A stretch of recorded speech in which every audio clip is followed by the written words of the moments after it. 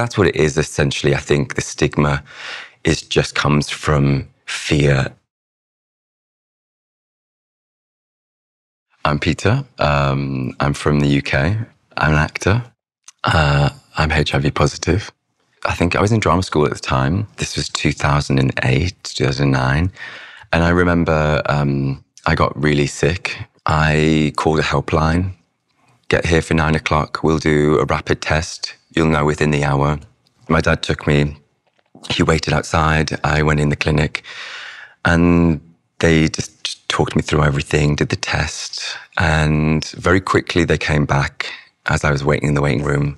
And they said, yeah, it's positive. And I said, my dad's outside. And they said, well, do you want to bring him in and tell him? And I just remember my dad's first thing was, how long has he got left to live? When you find out or you get told, it's that inner voice that speaks to you that, you know, okay, so I'm going to be on my own for the rest of my life. No one's going to love me. I remember going on a date, and this was a person I'd known for years. Like, we'd always liked each other. We'd always been interested. And I just told him, and I saw the guard come down and him just kind of move back. And the distance, you just felt it. When someone comes to you who is misinformed or doesn't know like their kind of stuff, it's an opportunity to really educate someone and be like, okay, well, that's interesting that you think that, like, you know, but did you know this? Or, you know, like, I know my status, and it's safer to have sex with someone who knows their status and knows they're undetectable than someone who's not, you know, kind of things like that, and being able to get into a conversation. People that are not educated, people who don't maybe know their information, and even gay people, you know, just how they don't know what being undetectable means.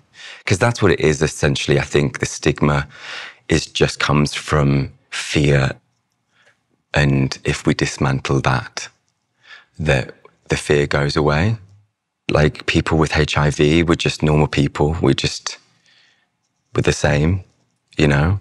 And that you can't get it from just touching someone. You can't get it from just kissing someone. You can't, you know, we're human and we're just people. I think the main thing for me was being visible, of not being ashamed, of standing up and being proud of it, rather than ashamed and hiding.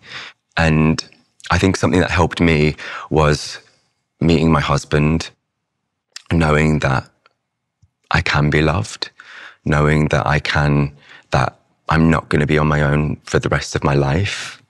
You're going to live a long and healthy life and do everything that you love. It's not going to stop you.